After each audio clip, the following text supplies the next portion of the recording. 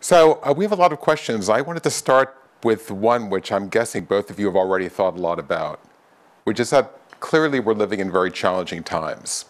And one thing that's come up is, how do you think we can improve upon and deepen society's view of science and its impact in our lives?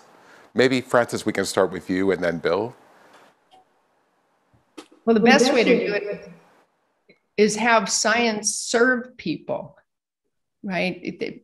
People have the impression that science harms them or it's dangerous, or they don't see the beauty in it. But if it serves people and it solves problems, then I think that's a great step forward. And Bill?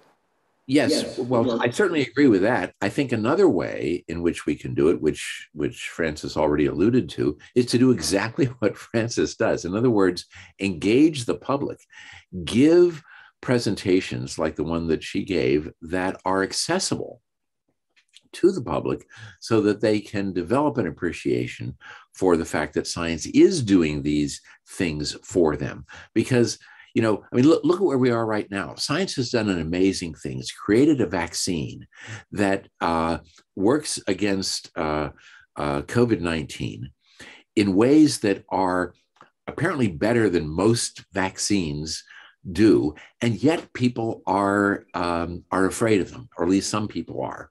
And why is that? I don't really understand it, but it seems to me that engaging people in ways that they can understand, so that they understand that it's not going to change your RNA, which a lot of people say is one of the reasons why they don't want to get it. We need to engage the public in a way that is accessible to them. Well, science has not always been spreading its benefits evenly, right? So some communities don't trust vaccines because in the past, sure, the science has been used in a not so beneficial way. And you can understand the skepticism that some people would have. Sure. I mean, all you have to do is think about something like the Tuskegee study, and you can see why, for example, the African-American community would be hesitant about the kind of thing that is being promoted by the government, because this was something that was exactly. And so how do you address that? Well, one way is in the church that I go to, there are two sisters who are both physicians who are Black, and they have a blog in which they talk about these kinds of things. So this is really effective, but of course it's not as global as what we need. Yeah, and not only is this important throughout science, but particularly when listening to both of your presentations, from directed evolution to quantum technologies, these are both areas where it's really important to get scientific and public appreciation working together, right, to drive this. So, I wanted to follow on, so thank you very much. I wanted to follow on something that Frances raised a bit at the end in her answer, which is, at the end of the day, how can we encourage more of our students to follow careers in science and engineering? And to this point, sort of following what Frances said, how can we develop a more inclusive model for engagement? Because in new disciplines, say, let's start with you, Bill, in areas like quantum information and quantum technology, we have a moment in time where we can change the model, right, for workforce development with a paradigm shift in technology. Have you had any thoughts about that? Well, yeah, I've had thoughts. The trouble is, whether they're good ones. Right now, the University of Maryland is partnering with Morgan State University, which is a historically Black college university, trying to make better contact with the African-American student community to try to draw them into quantum science. The motivation for this is very clear to us. If we leave out sectors of our society, be they minorities, be they women, and of course, in physics, we got a big problem with women. Not so much in Frances's field, but there's still a lot of work to be done. And the question is how? how to do it. So many people have tried so many different approaches to try to get minority communities, women more interested in physics with only limited success. I mean, I've been working on this for the past 40 years, and the success, it's not been negligible, but it has been limited. And I just wish I knew what the answer was. We're trying some new things, some Oxford-style tutorial things we're going to try to set up. You use the scientific method. You try something, see if it works. And Francis? Well, if you look what talented women and talented minorities are doing, often it goes to fields that they feel are serving their communities or that are serving the planet. Health care, for example, is very attractive to women. If we did a better job at explaining how chemistry can help the planet or how physics can help the planet, I think we'd see a lot more of those talented people coming into the field, especially the women. Yeah, well, Francis, I couldn't help but notice your multiple references to Star Trek. And so maybe there's a way that all of us can conspire to generate some new television series to reach a broader public. You know, in the PME, that's one of the reasons we started a theme in arts, science, and technology, to come up with new ways to engage with the public and introduce them to a lot of the new directions in science and technology. So, you know, when we think about new directions, it does bring me to the next questions we've gotten, which is, what do you think are the biggest challenges in your respective fields? Francis, maybe we could start with you. And Bill, you can think a little bit. Well, I make things. So not just pushing electrons around, but, you know, and I watch with envy how you can set up a company in the information sciences and get products out right away. And a little bit there was some talk about that this morning in the innovation space. In synthetic biology, it's expensive and slow to set up companies, and it takes work. But in the end, we can't eat electrons. We actually have to make stuff, and we have to make stuff, food, clothing, materials. We have to do it a lot better than we have in the past. And so the challenge is to speed it up and bring the costs down. It's an engineering challenge, and innovation in the science is a good way to make that happen. And Bill? Well, there are so many ways that I can imagine answering your question. If your question is, what's the big challenge in physics? One of them is a theory that somehow unifies gravity with quantum mechanics. This is one of the great dreams. If it's in the area of, more close to what I do, what I was talking about, quantum physics, that I would say that it's doing either quantum computations or quantum simulations that people actually care about, that you cannot do with a classical computer. There are simple models for the way that solids behave that we cannot calculate to know what the consequences of these models are. And one of the reasons why this is such an important problem is that some of these models may explain high temperature superconductivity, which is something we don't understand. I mean, think about this, how long it's been that we've had superconductors that work at temperatures higher than liquid nitrogen temperatures, and we don't know how they work. And one of the reasons is that some of the models cannot be calculated. We don't know what the consequences of certain simple models are.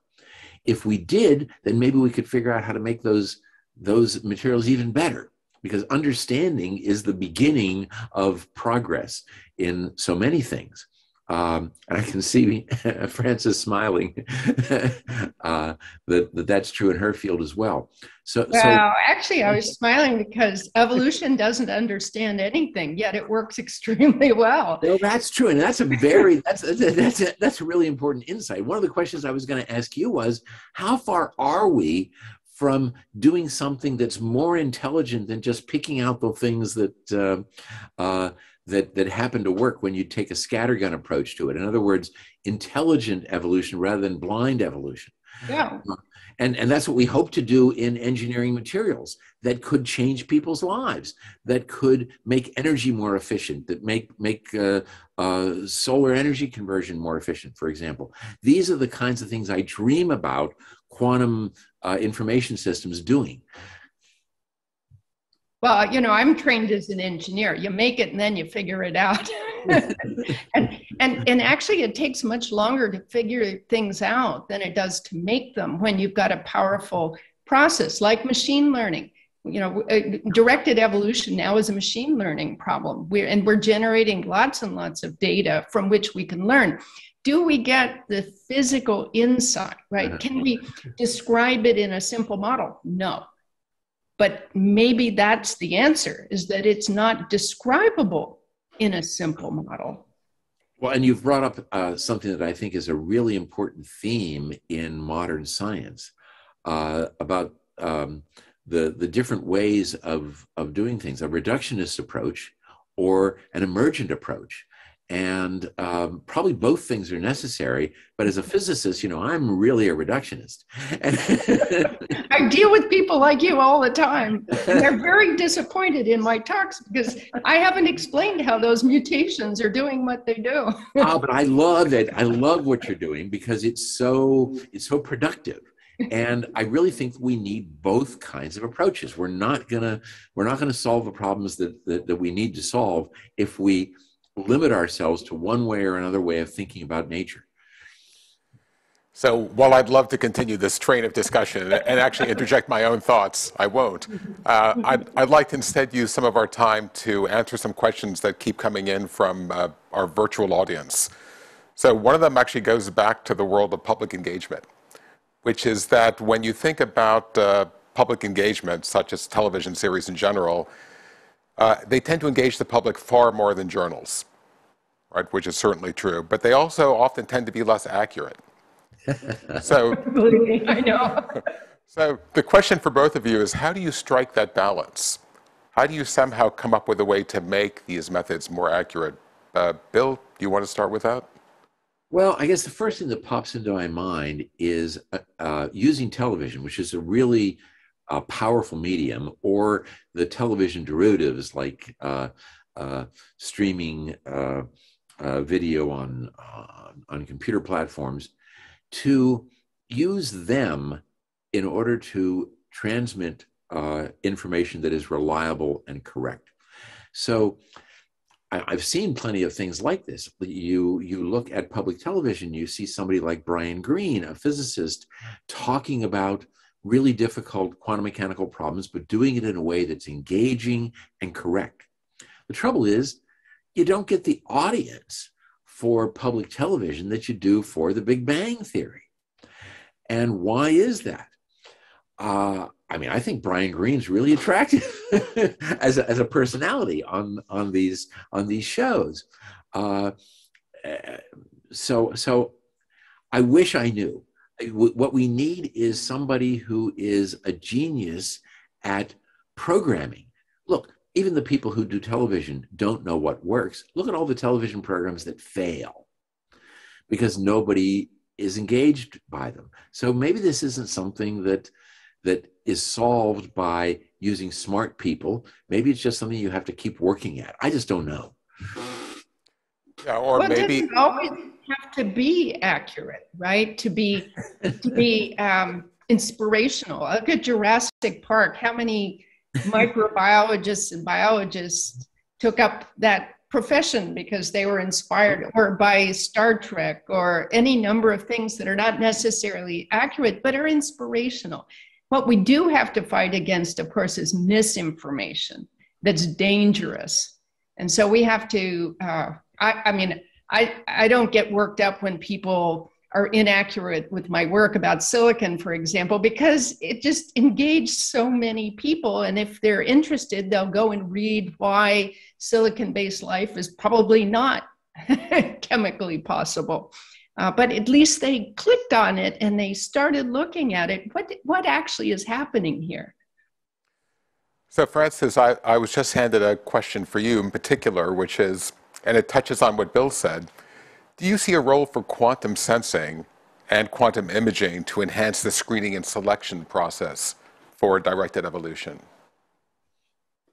Probably not in my scientific lifetime, which is not that much longer, but I mean, I don't know. I haven't thought about that one.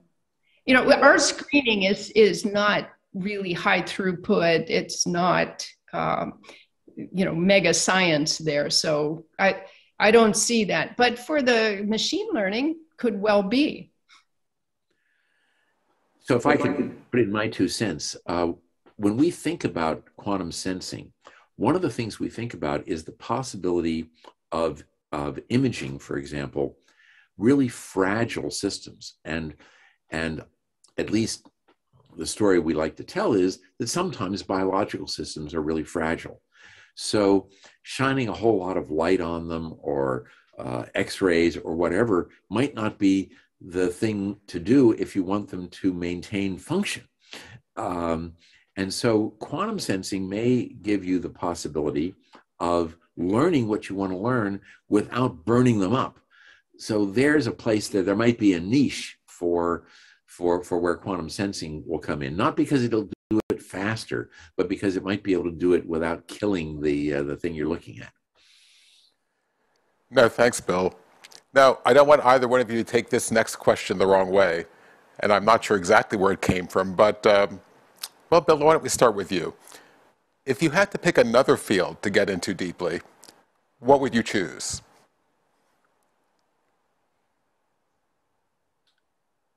Well, was that supposed to be from me? Yeah, don't try and avoid it. That was actually for you, yes. Okay, I'm sorry. I guess I missed the part that I was supposed to well, look, again, there's so many ways in which you could answer a question like that. One of the ways I could answer, but it's a little bit flip, is if I knew something that was more exciting than what I'm doing now, I'd be doing it. But of course, that what that leaves out is just the kind of thing that Francis was talking about, is making things do things that are really far away from what they're doing already. And that's I think the thing that I might think about if I was really starting from scratch. If I was starting from scratch, I think I'd like to be in Francis's field, because there's so many incredible things that are going on there that we don't understand much about. In my field, we understand a great deal of the basic stuff. And as a result, we can do all kinds of stuff that builds on that understanding. In Francis's field, things are moving really rapidly because of the fact that there are so many things that aren't understood, and you learn so much faster when you're early in the learning curve.